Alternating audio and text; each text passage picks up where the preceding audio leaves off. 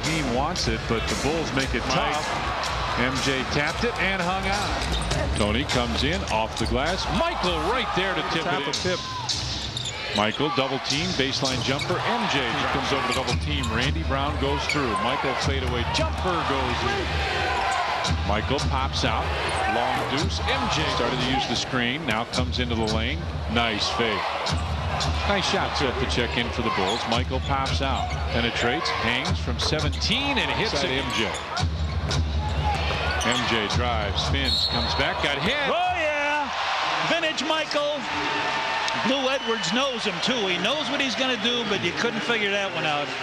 Now watch this to the rep back. Nobody there. And on the right hand, Michael's strong enough to pop it in. This is worth another look at. Watch it. Has it on top. Looks to penetrate. Shot clock at 7 at 6. MJ fades. Fires. Spins to the middle. Lost it. Michael right there. MJ pushes it up the trailer. Pulls 4 on 3. Well, Michael will take a long deuce and hit. On top, Michael looks up to 3 and hits. Two guards high and keep them high. MJ comes through the lane. Underneath, lays it in. Scotty tried to tap it away, couldn't get it. Oh, Michael did though. Tony comes underneath, kicks it out to Michael. Baseline jumper. MJ got it. Bulls don't have to do anything with it.